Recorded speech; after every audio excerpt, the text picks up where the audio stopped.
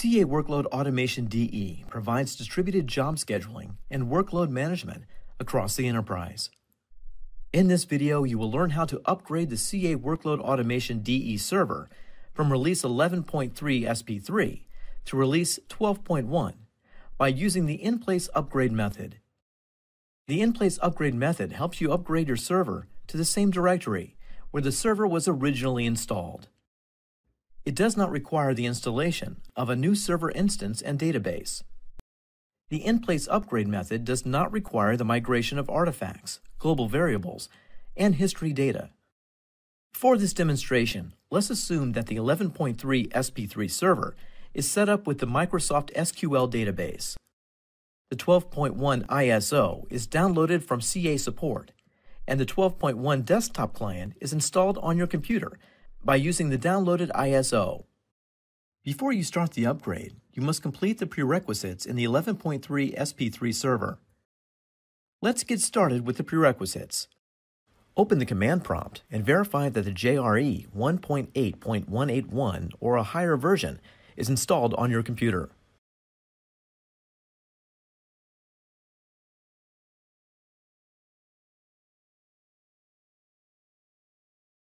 Next, verify that the 11.3 SP3 server is on build number 1414 or higher.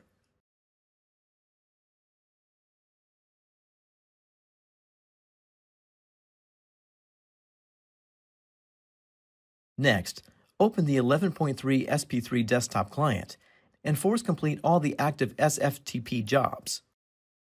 You must also force complete the jobs that are in resource wait and variable wait states.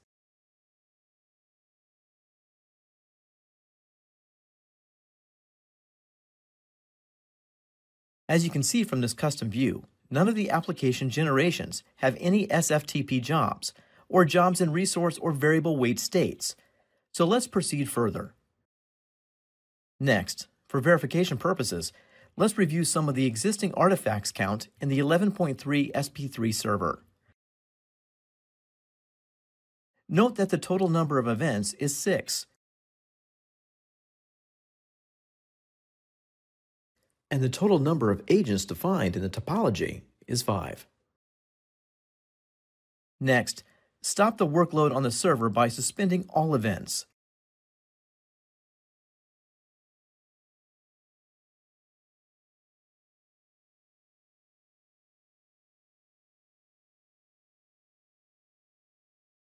Stop the 11.3 SP3 server.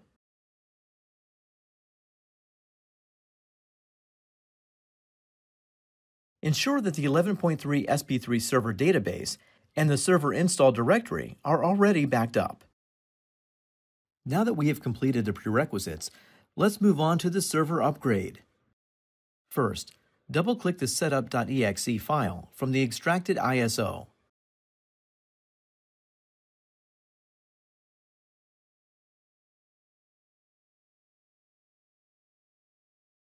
Next, accept the terms of the license agreement and click Next to proceed. Select the upgrade option and click Install. Enter the installation directory path of the 11.3 SP3 server. By default, the installation program uses the installation directory of the 11.3 SP3 server. Click Next to proceed. Click Install. Let's wait until the upgrade completes.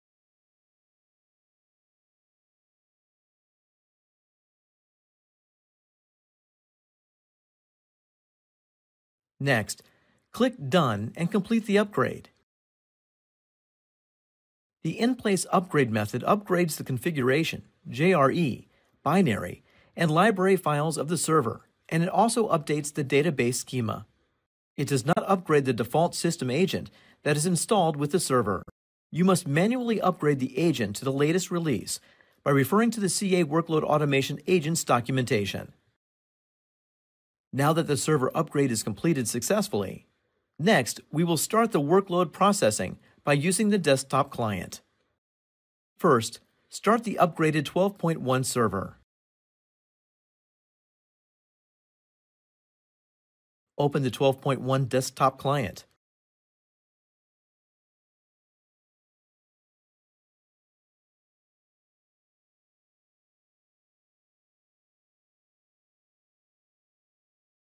Connect to the 12.1 server. Let's add 2 connections for user and admin roles to allow suspending of events and listing of agents.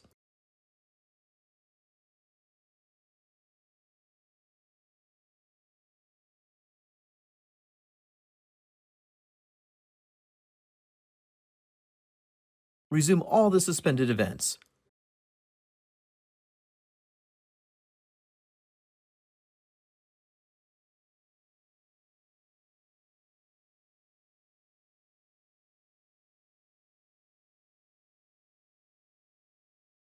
The workload processing resumes in the upgraded 12.1 server. Let's also review the artifacts count after the upgrade. Note that the events count is 6, and the agent count is 5. The in-place upgrade method simplifies the upgrade and maintenance processes of the server with minimum steps. Administrators can have greater control over the upgrade through enhanced logging and rollback procedures. We encourage you to upgrade your CA Workload Automation DE environment to the latest release.